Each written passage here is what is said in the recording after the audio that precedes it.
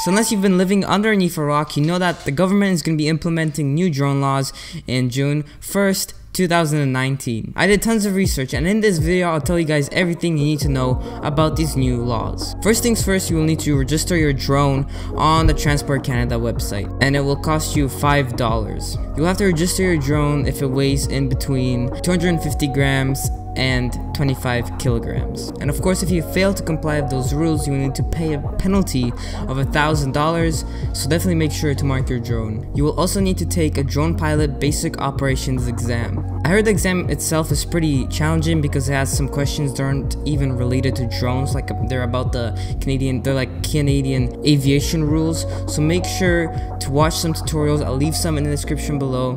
They will tell you everything you need to know for the exam so that you aren't there struggling to answer these questions, because like apparently 90% of the questions aren't even about drones. The exam will cost you $10, and you can attempt it how many times you want after 24 hours of writing it. So here are some of the basic rules that are going to be implemented on June 1st, 2019. You have to be at least 14 years of age. You're under the supervision of someone that is a certified pilot in order to fly a drone. You must be fit to fly, so basically no alcohol in your blood or no drugs within the past 12 hours. You must maintain VLOS at all times, which is basically you need to see your drone the whole time.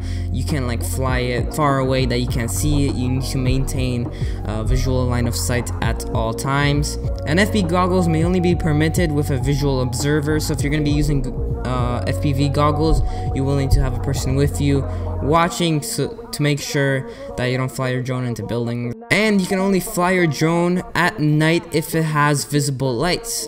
I do believe before you weren't able to fly at all at night, so this is something new. So where can you actually fly your drone? The drone laws weren't really specific before, but now they're actually more specific. So you must stay 5.6 kilometers away from an airport or 1.9 kilometers from any heliports. You're not permitted to fly in a controlled airspace. You must be 30 meters from bystanders, and you can't fly directly over people. These are some of the no-brainers. You cannot fly over any parades, concerts, sports events, etc. And you can't fly higher than 122 meters. They actually raised that. Before it was 90 meters, I do believe. And you can't fly your drone in any parks in Canada without prior agreement. So like Banff, I said that because I'm going there next July. So you can't fly in any parks without prior permission. So those are basically all the rules that you will have to abide by. For me, these rules are kind of limiting, but they're a little better than they were before. However, I think that the fact that you have to pay for your exam, $10, you know, they just want to make a little profit from us. And obviously, these rules aren't gonna stop people from doing stupid things. So yeah, hopefully they don't change the rules again in a couple of months after they realize that idiots are still gonna fly close to heliports, airports, etc. So anyways, that's my thought on that. Anyways, I'm gonna go take the exam now. I've been studying for the past week. Hopefully I'm prepared. So let's go take the exam, and I'll show you guys the results and give you guys any tips if you guys want to write the exam.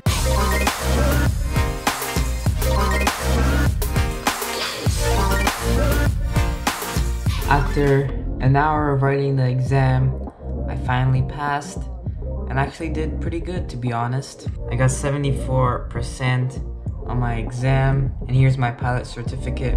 I blocked out some important information. Alright guys, now that I've successfully written and passed the exam, I can give you guys some tips on when you're gonna be writing the exam, and I can provide you guys with some information about the exam. So they give you way more time than you will actually need on the exam. They give you 90 minutes, but I do believe I finished the test in an hour, and then I just used the extra time to revise my answers, make sure everything is correct. Some of the questions had to do with like a plane, and some of the questions had to do with like brushless motors in the drones. I had to Google that. Like there's no way I would know like what makes up a brushless motor. So you're gonna need to know those things, and just be prepared to Google a lot of the questions, because a lot of them just, you won't know, you will need to Google them. So I actually made my own study sheet. It's about 7 pages long, and I only studied that for the exam. So if you guys like, if this video gets 50 likes, I'll put the download link to the PDF of that study guide which I used.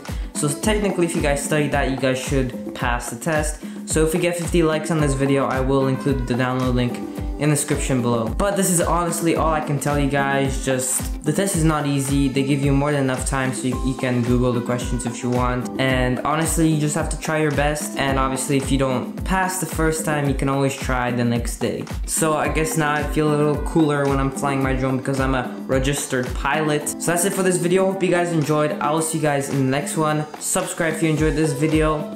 Leave a like if you enjoyed and you would like to get if you like to get a free study guide. So please check out my other content if you have the time. I'll see you guys in the next one. Peace out.